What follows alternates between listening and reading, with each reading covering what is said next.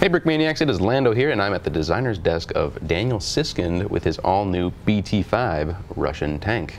Let's start off like we always do with the history. How about that? A little bit of history. Well, the BT-5, this is a Russian, the whole BT series, it basically means fast tank, the abbreviation. These are Russian copies of the Christie tank. So Christie was an American who invented this tank, and it has pretty revolutionary suspension. The big road wheels, independently sprung road wheels, and they could actually take the tracks off and drive the thing on the road. So they call it the fast tank for a reason. They can actually drive it. The front wheels actually steer, if you can believe it. Oh, wow. But when it's in tank mode, you have the tracks on it. It operates like a normal tank for going over ground. These things were considered like the fastest, you know, they were meant to be fast. They're cavalry tanks. You can see pictures of these things that they're actually launching them in the air over ramps and stuff. So you can jump other tanks with your BT tank. Yes. It's well documented. I knew it was possible. Well documented, yes. That's pretty awesome when your vehicle has a tank mode. So. Yeah, it's the ultimate redneck vehicle. You know, Yes. Think about it like crazy Russian rednecks driving these things around the tundra. Taking them off jumps. Yeah, that's cool. Wouldn't you? If I was a Russian redneck, that's where I'd want my BT tank. So we have seen this model before in a different color variant, correct? Well, similar. So we did a BT-7. This is the BT-5. Oh, right. Actually, they're really similar tanks. They look almost identical. The difference between the BT-5 and the BT-7 is mainly finishing. Sure. The BT-5 was more of a rush job. It was riveted armor. It wasn't very refined. And they sent it back to the drawing board and said, hey, make our tanks better, because when somebody throws a Molotov cocktail on the tank, all of the gasoline will burn down through the cracks of the poorly constructed BT-5, so BT-7 is a little bit better. There we go. Yeah, I'll put together a little better. So we've done the BT-7, part of the Barbarossa book that we did several years back, and we've never done any of the other BT series. Right. There is a real tank evolution. Starts out with the BT series, BT-2, BT-3, BT-5, right. 7, and then jumps right to the T-34. There is a real strong family resemblance. Cool. The big road wheels, all that. So. Yeah. You were saying that this predates World War II. It actually. Yeah, they had thousands of these at the beginning of World War II. It was amongst Russia's most produced tanks. Russia's a huge country. They built a huge volume of tanks to defend their country. Defend the revolution, basically. The BT-5, BT series was among them. The other would be the T-26 light tank.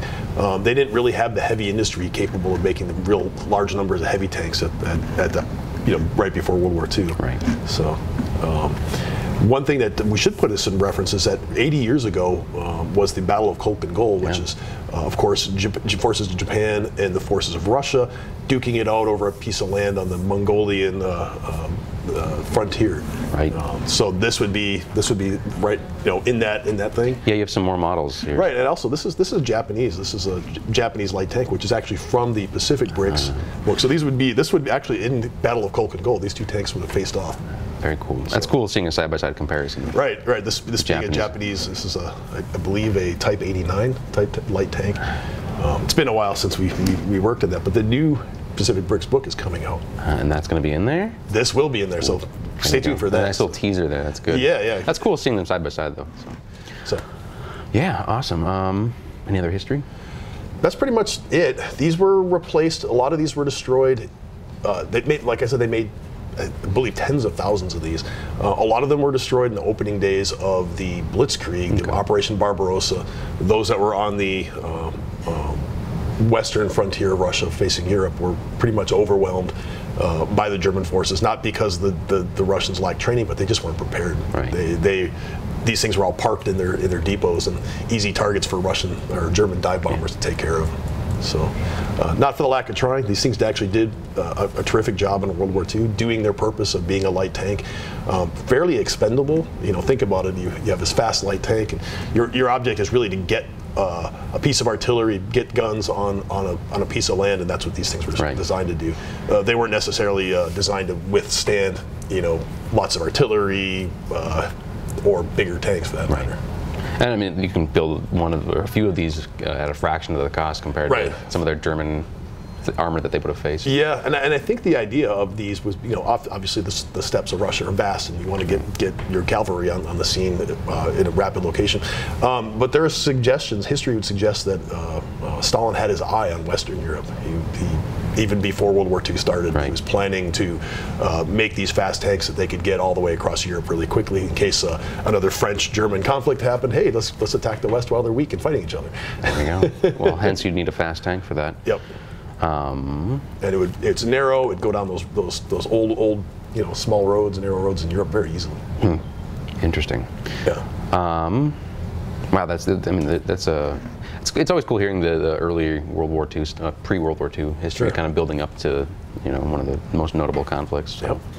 This is obviously a pivotal piece of armor in that. Yeah, it's one of the most important ones. Yeah, cool. For sure. So you're saying it's similar in a lot of designs to the BT-7. BT-7, almost in all regards. Yeah, especially how much updates did you do for this model compared to the Lego making it in version? dark green was a real obviously, challenge. dark green. So when Sam did his Gaz, his little light truck, it's like, well, I have to, he didn't. It dark green complements that perfectly. And I was like, yeah, I need to switch. So it's not easy. There's not a lot of dark green parts out there. It does make this kit a little bit more expensive than a normal Brickmania kit of this size.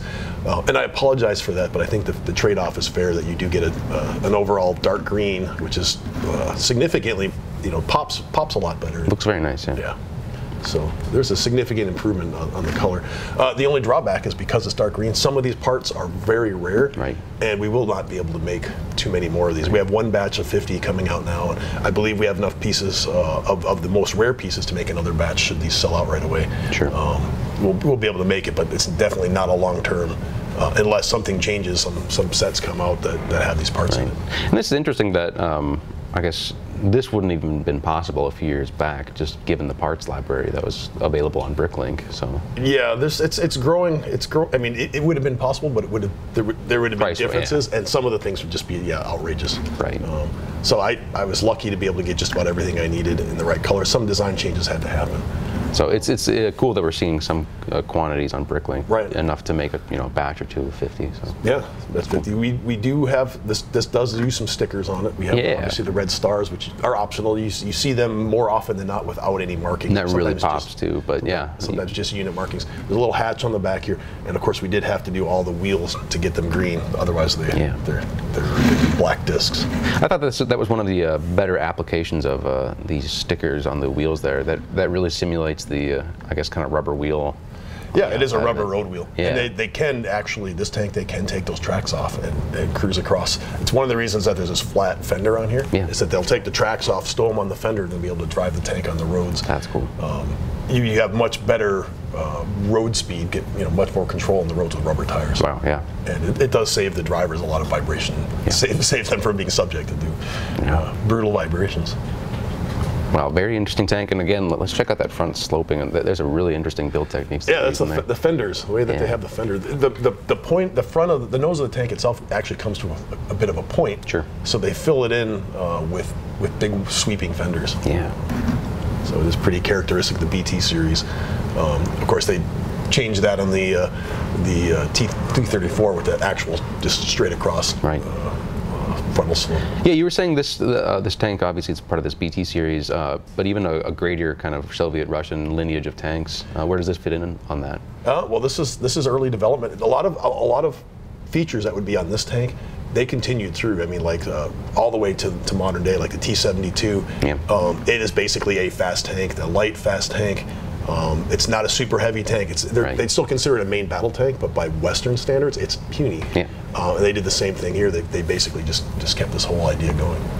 Very cool. So, teasing this one. The modern equivalent, yes. This is a T-64. So actually, not really quite the modern equivalent. This is this Cold War tank. This is the pinnacle of Soviet armor right here. But we'll save that for another video. Cool. It's something that I'm working on. You're showing off all these cool teasing things, cool. Yes. But we're the BT-5. Yes. Split hatches. You can fit your commander and your loader in there. Actually, I think in this case the commander is the loader. So. Anything else? No, that's it. That's cool. There really isn't much features. It has a gun, a turny thing, a shooty thing. a turny shooty thing. Turny, yeah. This thing on the back is not a fuel tank. It's actually a giant muffler. Oh, a giant muffler. Yeah. Look at that. So I would have guessed a fuel tank. That's what I thought it was too. And then I did some more research and discovered that. Giant muffler. Yeah. So it's quiet. Well, yeah, you want Does it meet emission standards for the time? Is that what? I think it's maybe so you could go fast and not scare the horses. Yeah. You sneak up on the enemy. I don't know. Right. Cool. That is the all-new BT-5, designed by Dan Siskin. Very awesome model in this really cool color here. So, get them while you can. Yeah, get them while you can. I don't know if we'll be able to make a whole big quantity like we do with some of other kits, but it's not going to be around long. Yeah. We'll have one batch for sure, probably a second, but beyond that, it looks unlikely. Yeah. So, get it while you can. With that, that's the episode. For more information, please check out brickmania.com. Thanks for watching.